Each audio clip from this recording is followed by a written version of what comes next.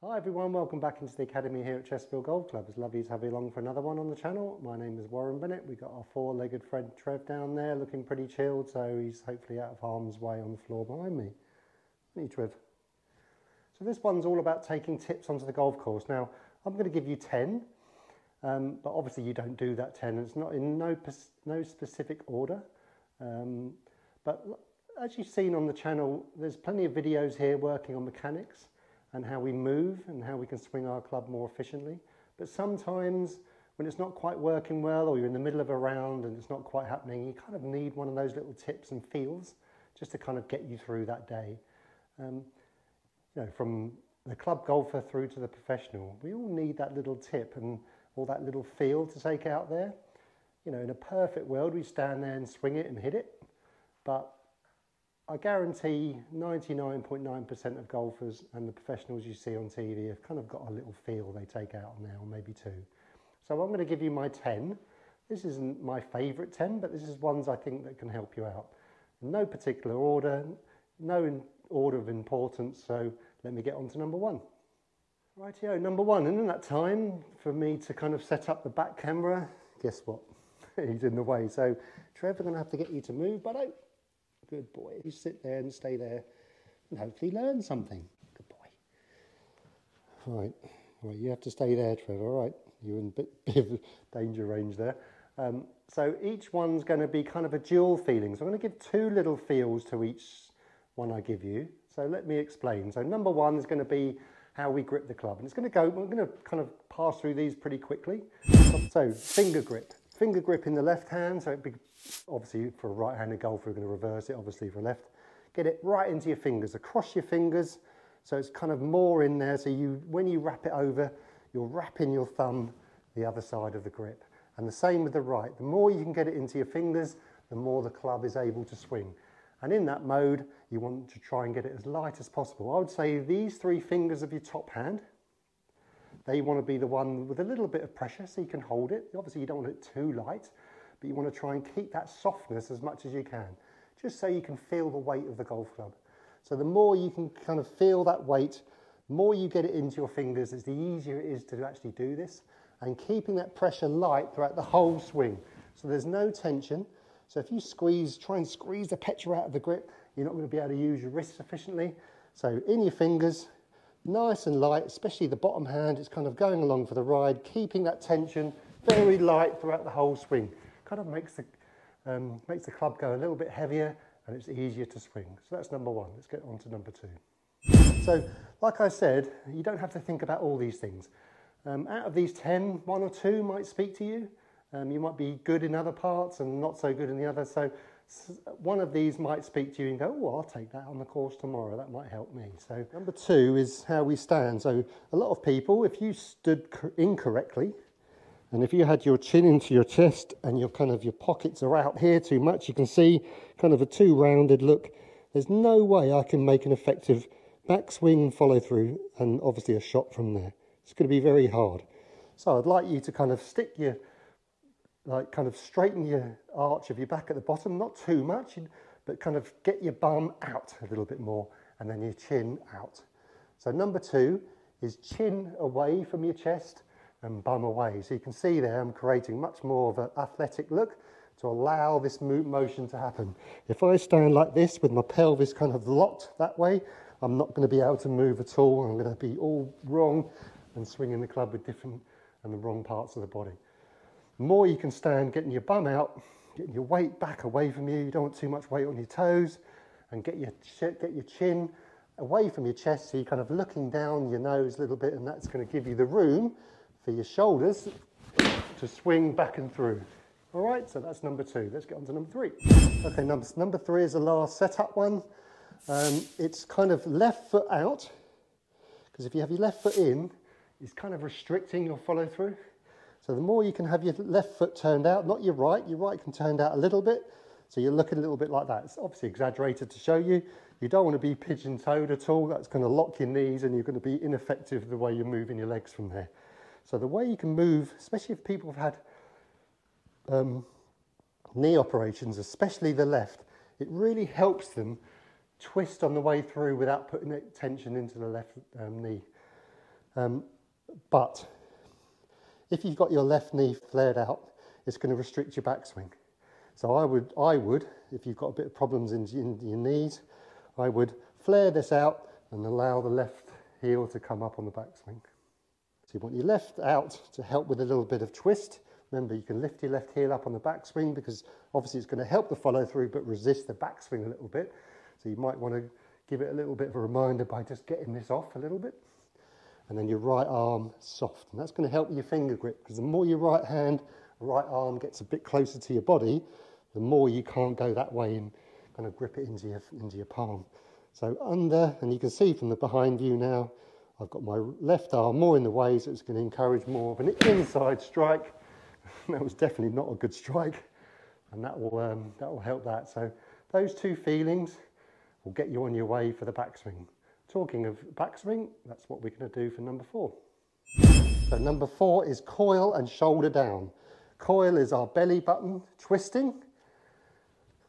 See that? If I had an arrow sticking out of my belly button, it's pointing over 45 degrees behind my right foot. Keeping my head still, but that's not the feeling. It's coil and shoulder down. Now, what I mean by shoulder down, you want your majority of your shoulder under your chin. Remember, keeping your chin away from your chest gives you the room for that. So coil and shoulder down. I'm kind of looking, I can see the majority of my shoulder in the peripheral vision of my eyes there. So coil and shoulder down. Because what you don't want to do for a shot is you don't want this shoulder pulling your head up and then you have to kind of compensate on the way down. So that's number 4, is coil your body, which we say a lot in the academy, don't we, in a lot of videos. Coil and shoulder under your chin. Okay, let's get on to the 5th one. Okay, so number 5, and just for reference, this is useful for every single club, from a driver through to, I would say, pretty much every club you hit full out. So number 5 is low and slow, which we've heard before, haven't we? So getting on that first tee and taking a backswing that's kind of starts off in 3rd or 4th gear, it'll be very hard to create good timing, good rhythm, and it's like a flash and you miss it. So having a more of a rhythmical swing, which we'll get onto further down the line actually, but low and slow, especially for the first like 18 inches. The number, what are we? So number 5 feeling is low and slow and wide. And we say wide a lot, don't we, in the academy? Width at the top of the backswing is going to help you. So having it low and slow, so low meaning keeping the club low away from the ground, and then wide. Wide meaning your left arm, obviously for right-handers, is pretty straight at the top of the backswing. What you don't want to do is lift and have this kind of narrow look here and collapsy, because that's going to ruin the downswing. So keeping it really slow and slow especially, keeping it the first kind of 2 foot, basically for as long as you can, and you're building up the speed from there. Okay, let's try one. I've only got a 7-iron, but low, slow and wide. So you're hopefully going to recognise a nice width backswing, keeping my left arm locked, my right arm's a little bent.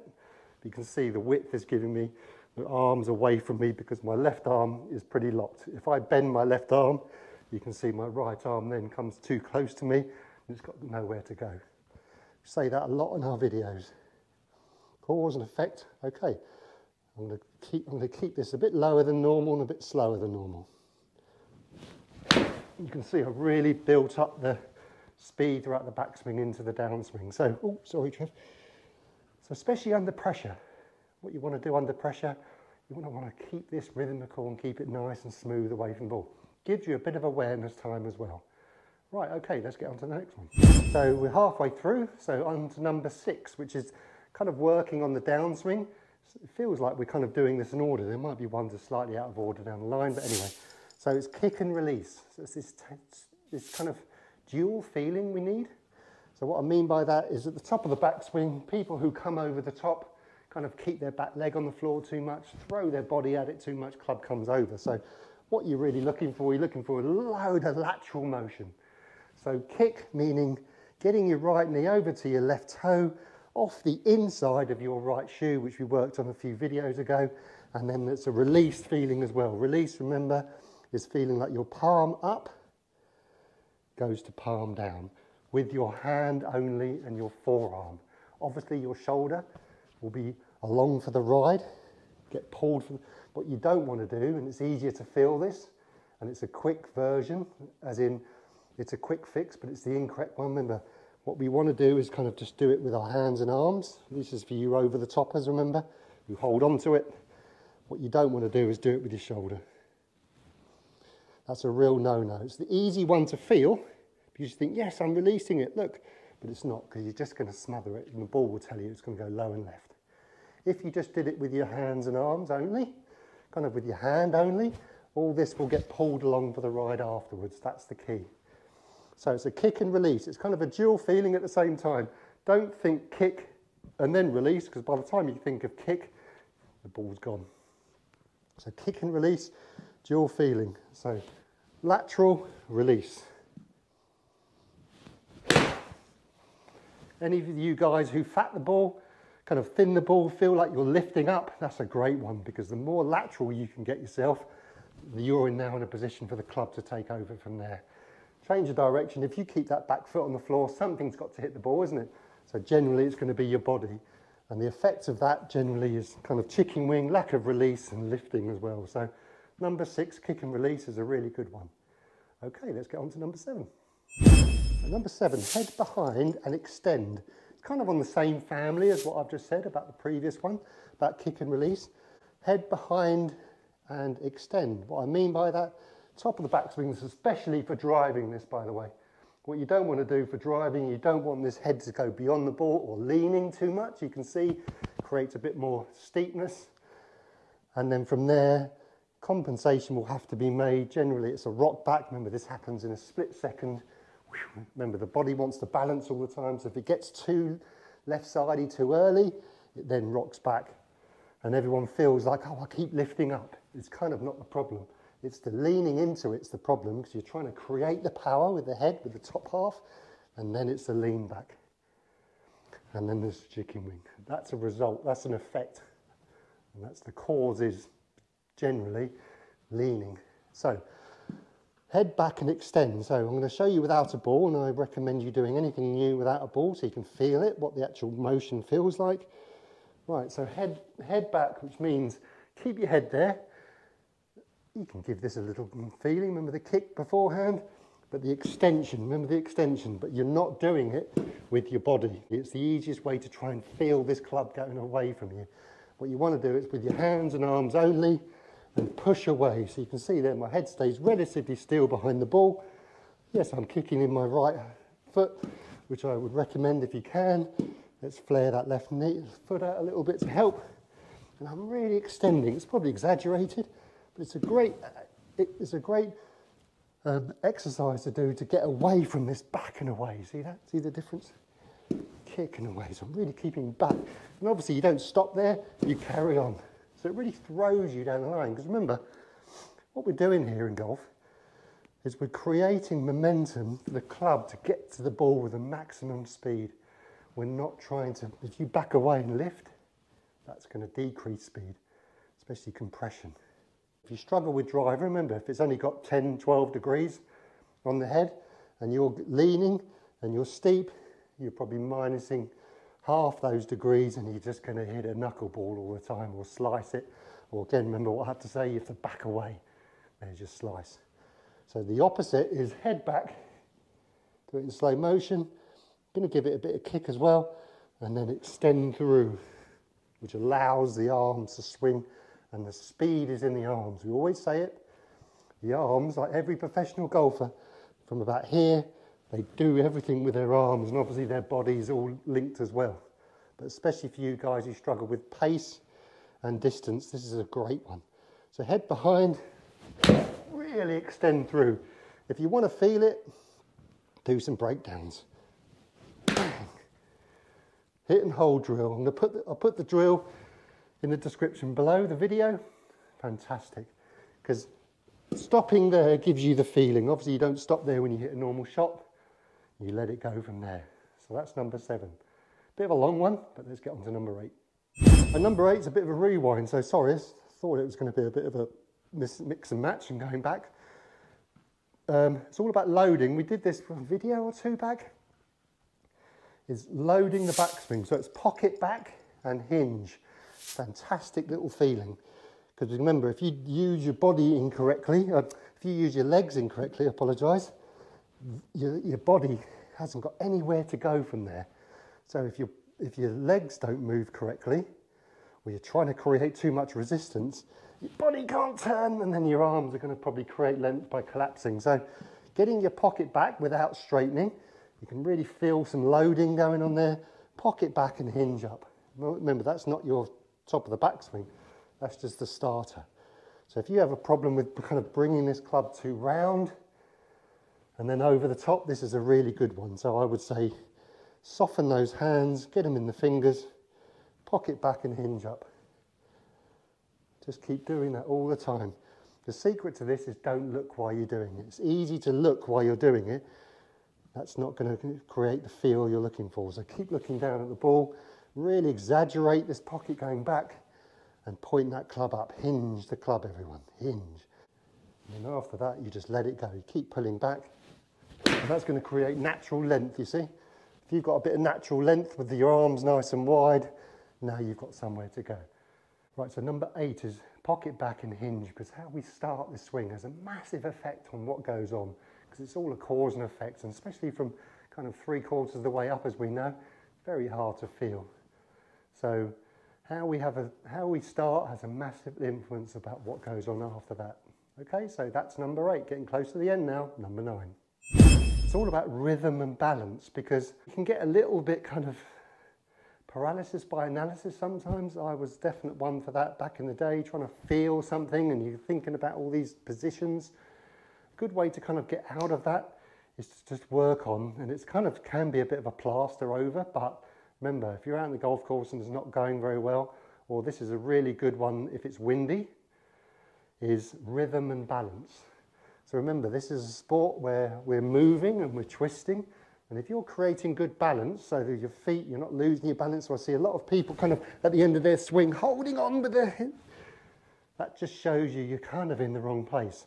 If you can create good balance, and if you've got good balance at the end, so you're creating good balance throughout the whole swing, and you can kind of hold it, then you've created good motion. Because like I said, it's 6 and 1/2 a dozen. Because if you can stay nice and still and pose for the camera, we call it, you've probably created quite a good move before that. And rhythm, obviously rhythm can be a mask of kind of technique not being quite right, but there's sometimes, remember, out on the golf course, we can't change our swing. So you have to kind of get the ball round as best you can, and keeping the revs off it is a great one. And you'll be surprised, you may hit it further. What's happened is they've taken the energy out of their body to try and hit it too hard, and it's all gone down there with a club speed. So having good rhythm and having good balance is a real good one to take on the golf course if you're not sure what to do. Right, so let's get on to number 10.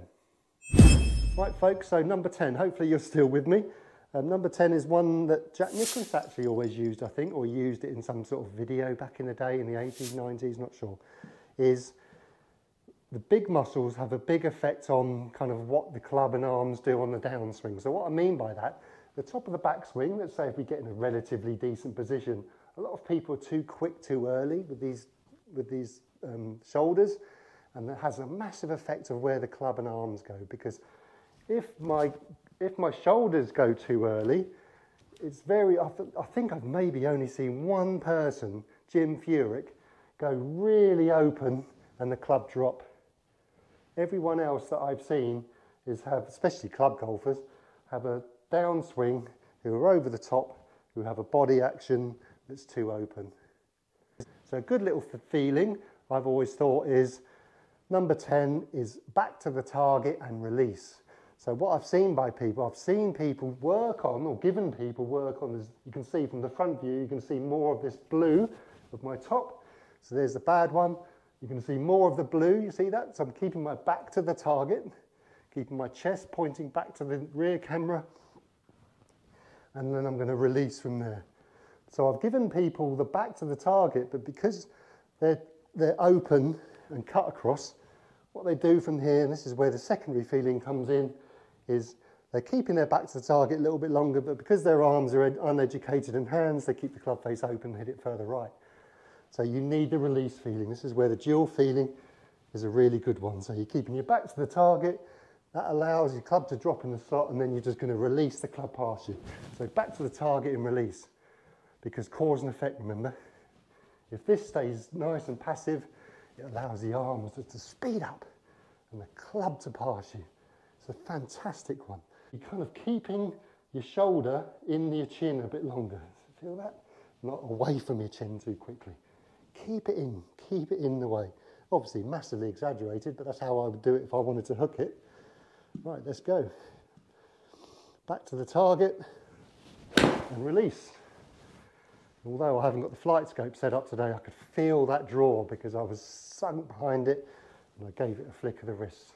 Right everyone, so a bit of a longer video this one. I thought it was going to be quite short and sharp. You know me, I quite like a rabbit. So yeah, so any feel to take on the golf course is a fantastic one, because instead of kind of working on body parts and trying to feel this and trying to, you know, blend all this and mechanics, that's kind of good for the range and kind of at home and stuff like that and practice swings. But sometimes we just need quite a simple thought. It doesn't have to be the 10 I had. Could be a mix and match of whatever I've said or whatever works for you. And if you're not sure, the rhythm and the balance is a great one. Very simple, but you know, it can work and help your technique even without you knowing about it, just by doing that. So if you're new here to the channel, thank you very much for stopping by, and hopefully we've got some content to help you with your golf. If you're a regular viewer, thank you very much for everyone's support. Really appreciate you stopping by and yeah, and supporting the channel. Hopefully see you Tuesday. I might have a sub swing for Tuesday. If not, I will definitely see you next Friday. So yeah, have a great golfing week, everyone. Anyone's comments or any kind of feels that you take on the golf course that have worked for you, I'd love to hear what those are as well, and I could probably pop it into another one in a few weeks' time. So lovely to have you along, and I'll see you next Friday. From myself, and I think Trev's giving up the ghost down there, we'll see you next Friday. Cheerio.